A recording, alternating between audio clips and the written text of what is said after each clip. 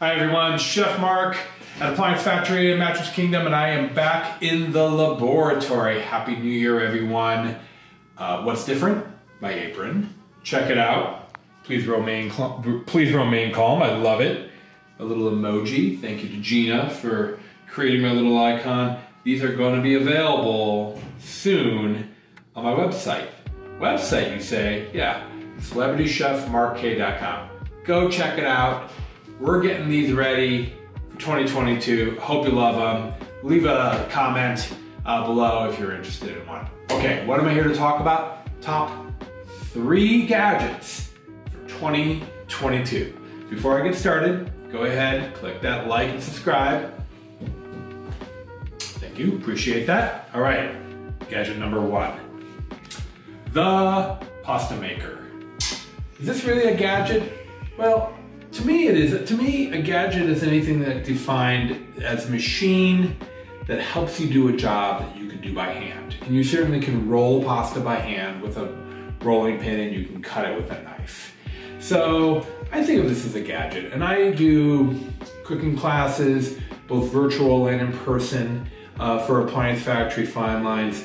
And making pasta, ravioli and pasta, is something that we do.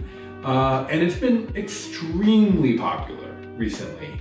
And I think the reason being is because it's a craft. Making pasta is not hard, but it's something that I think you need to do pretty frequently to just get comfortable with. The dough is super easy to make. 2½ cups of flour, 4 eggs, pinch of salt, tablespoon or 2 of oil, knead, rest, roll. And then from there, you can do a million things with it. And it's a lot of fun. I have a family tradition where we roll out pasta with my nieces and nephews, and we roll this sucker out 20 feet long. So it goes through the kitchen, through the dining room, into the living room, and then we cut big long sheets of pasta, and it's a lot of fun. It might not taste great, it's a little dry, but who cares? We have a great time. So that's why I think the pasta machine is my #1 gadget for 2022. If you're gonna buy one, I recommend getting the Atlas brand. This is the 150, that's 150 millimeters wide.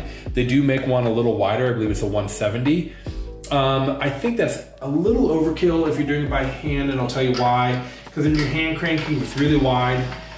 It gets tiring after a while. KitchenAid does have these for attachments that go on a KitchenAid, and the machine does most of the work.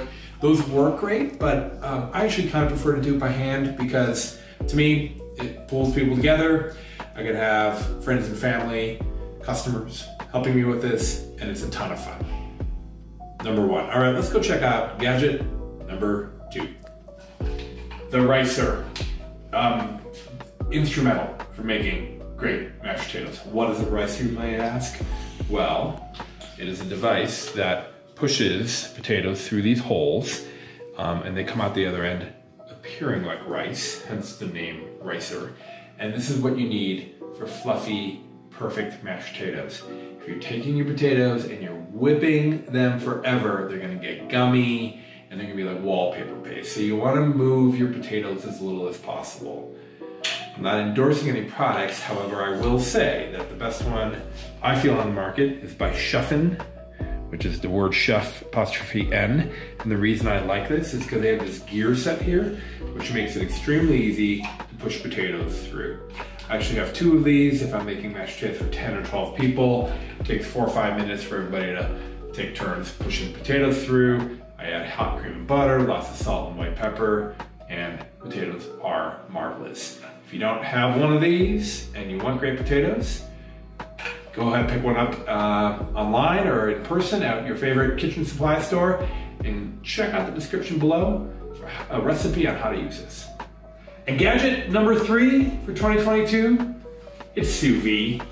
And I consider this a gadget because I'll tell you what, it's a small countertop appliance that can fit anywhere in any kitchen. These come in a bunch of different styles. This happens to be the kitchen gizmo. They make this wire and wireless. I like the wired one for in kitchen and a wireless one for camping. What is Sous Vide, you might ask? We have a video in the description. But of course, let me just review that really quickly. This heats water, holds the temperature, and sets a time, and a little impeller down here, a little blade that spins. What it allows me to do is vacuum pack my food, drop it in a water bath, and this does all the cooking. Last step, I just put a quick sear on this for just delicious food. Now that sounds like a lot of steps. And sous vide sounds complicated, but once you try it a couple times, you're like, oh, where's this been my whole life? And it's a gadget because, well, you can technically do this by hand. You could heat up water and stir and put a thermometer in there. That's how sous vide was invented. A bunch of French chefs invented sous vide back in the mid-70s. And they would actually have some poor kitchen assistant straight out of culinary school, stirring the pot, adjusting the heat. So this really simplifies this. The prices come way down on sous vide devices. When I started in culinary school, and sous vide was just coming to America back in the early mid-90s rather, these machines were thousands of dollars. Now they're 65 bucks. So it's worth it to try it. And there's a million recipes out there, including the recipes that I have on my YouTube channel. So sous vide, pasta machine, and a ricer. So far, it's early in 2022, but based on what I'm hearing from the people that I work with, these are the hot topics this year. So check them out. Check out the links in the description. Like and subscribe. I'm Chef Mark with Appliance Factory. Thanks for tuning in.